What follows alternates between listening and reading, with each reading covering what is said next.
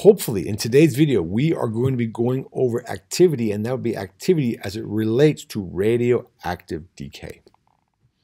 Well, what is activity as it relates to radioactive decay? Well, it is simply the rate of decay of a radioactive sample expressed in the number of decays of that radioactive sample per unit of time, that unit of time being the second. So we can simply write down that it's the number of decays that occur per second. Okay? As you know, when you have a radioactive sample, it's going to be decaying. It's going to be sending out some energy or some mass like alpha, beta, and gamma particles. You can measure the number of times that occurs per second, and that gives you the activity.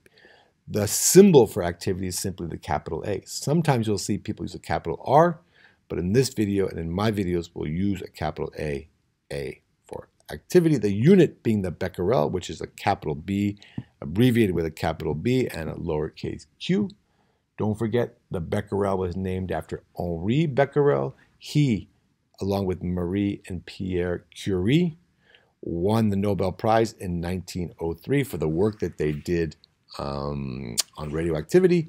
Becquerel discovered the first radioactive element, and that would be uranium.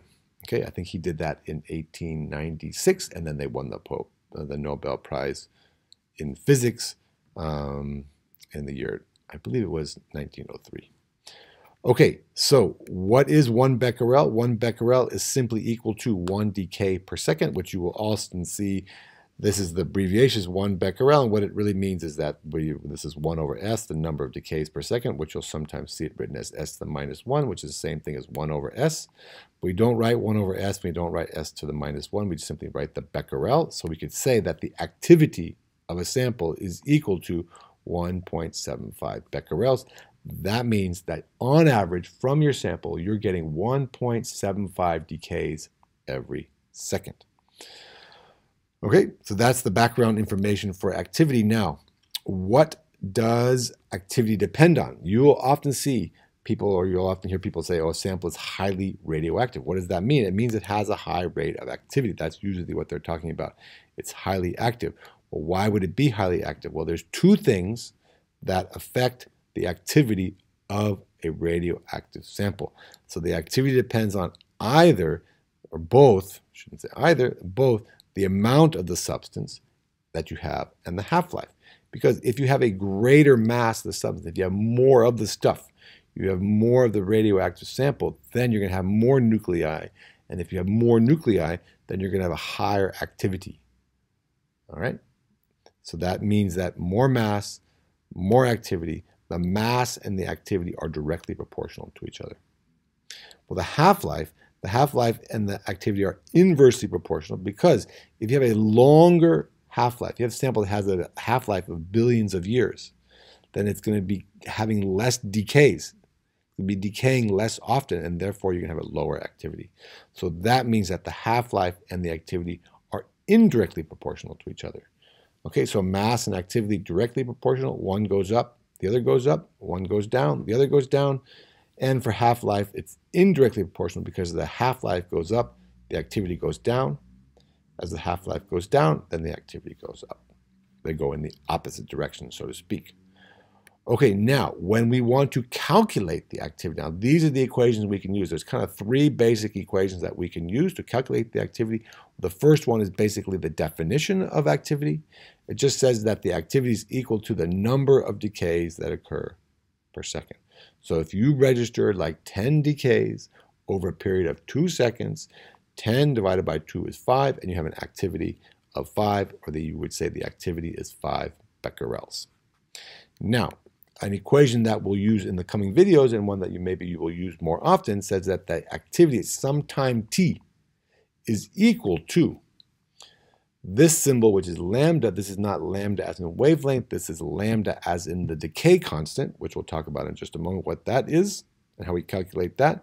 So it's the activity at some time t is equal to lambda times the number of radioactive nuclei that you have at that same time t. Okay? Now, what is lambda? Lambda, we said, is the decay constant. This is how you calculate the decay constant. The decay constant is calculated as the natural log of 2 divided by the half-life of the sample. Okay, now you got to be a little bit careful what units you use for the half-life. Now the half-life is often given in years. Like for carbon-14, the half-life is 5,730 years. But when you're calculating for activity, which we'll do in the next video, you have to convert this half-life from years into seconds. Okay, so just keep that in mind, and you'll see that in the next video. Now, this equation can be combined with this equation into a single equation because this is lambda, they're both the decay constant, so we can substitute this term in here, and then you'll get that the activity at some time t is equal to the natural log of 2 times nt, the number of radioactive nuclei at that same time t, divided by the half-life. Now, the natural log of 2 is equal to 0.693. So sometimes you'll see this equation written like this without the natural log of 2 and just 0.693 times nt divided by the half-life. This equation and this equation are the same equation. This equation is a combination of these two equations. So I would say this is the first equation. This is kind of the second equation. Of course, you need this one also.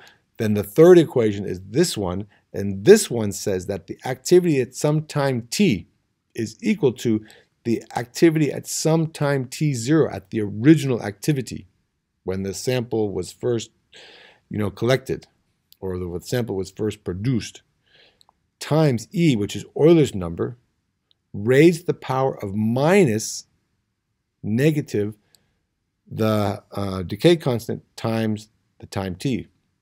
This time t is the time that elapsed between these two different activity measurements. Okay, this is from the original sample at time equals 0. This is from the same sample, but at some time t later. Okay, so we can use this equation to calculate the original activity. For example, when you're doing radioactive dating, radiocarbon dating for carbon-14. This is the activity at some time t later. And this is that same time t, which therefore you can use to calculate how old the sample was. Okay?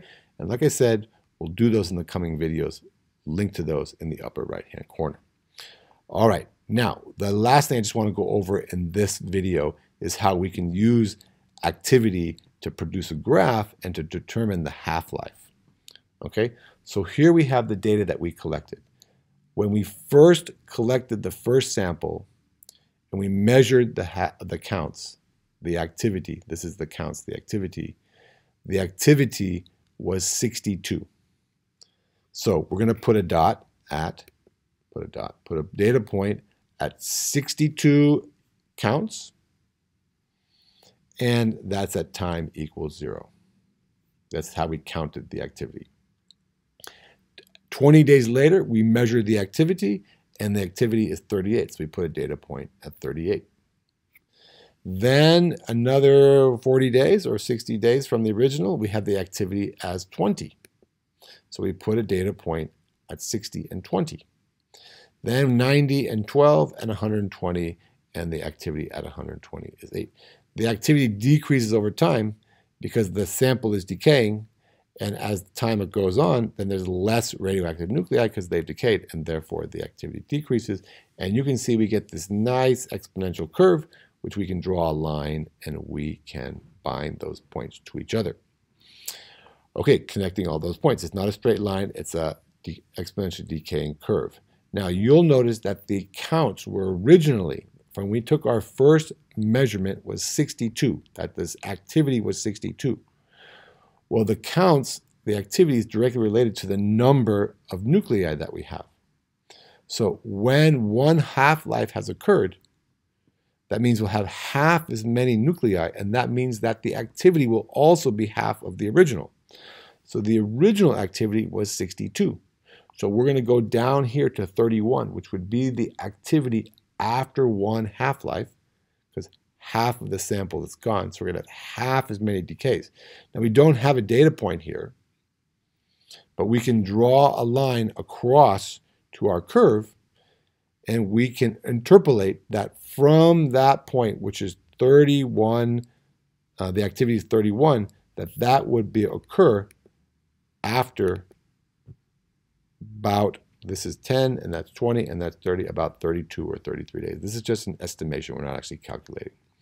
So that tells us that for this sample, based on this data, that the half-life of that sample is just about 32 days. Okay? Excuse me. So there you go. That's a basic introduction to activity, the units, how we calculate it, the equations, and then how we can graph the activity to get the half-life. Like I said, in the coming videos, we'll do some very interesting problems, including one coming up for radiocarbon dating using carbon-14. So thank you very much for watching. I hope you found that video helpful. If you did, please do all the following 4 things. Support my channel. Get all my excellent physics, chemistry, and math videos by subscribing to my channel. Click on that right button on the right-hand side there in the bottom right-hand corner. Give me a thumbs up for this video. Leave me a nice positive comment in the comment section below. And don't forget, sharing is caring. Share this video with all of your friends. Show them just how much you care. Thank you very much for watching. We will see you in the next video.